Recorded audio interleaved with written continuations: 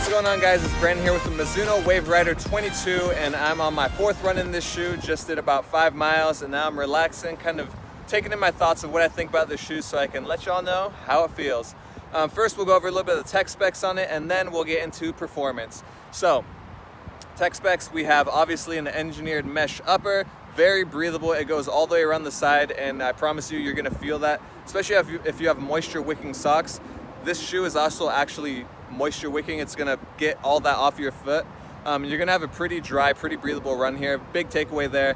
And then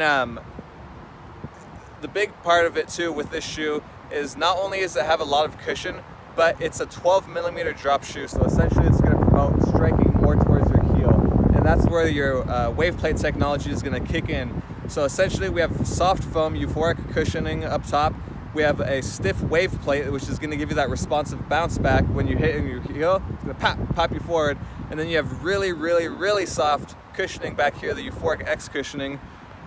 We have really soft Euphoric X cushioning in the back to kind of combat that. So you have soft, stiff, super soft. So it's going to give you a smooth ride, and it's also going to give you that responsiveness. So it's really the best of both worlds. It's what most companies are going for nowadays.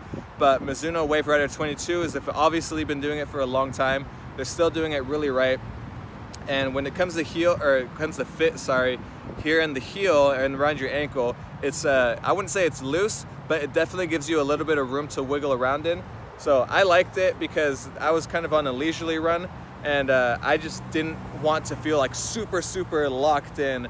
There's not a ton of the support, or what's it called, kind of the lockdown on the sides. That's going to be kind of up to your lacing systems. I know a lot of shoes, they put the stitching here or something, a midfoot cage, to really secure your foot. This is all about comfort. I mean, this shoe is all about comfort. It's been around for a long time. They haven't changed like a ton of things to make it completely different. They're just subtly tweaking it every year, making it better. And this is all about comfort. Your foot's gonna be really breathable on your runs. You're gonna have really soft cushioning, and you're gonna have that responsive ride. I mean, this is definitely a racing shoe as well as a daily trainer. So if you like heel striking and if you like having a comfortable ride, I think that this is gonna be the shoe for you. For whatever reason, if you try the shoe out and it is not the shoe for you, you decide, Roadrunner Sports, luckily our VIP family, we have a 90-day perfect fit guarantee. So go ahead and bring it back.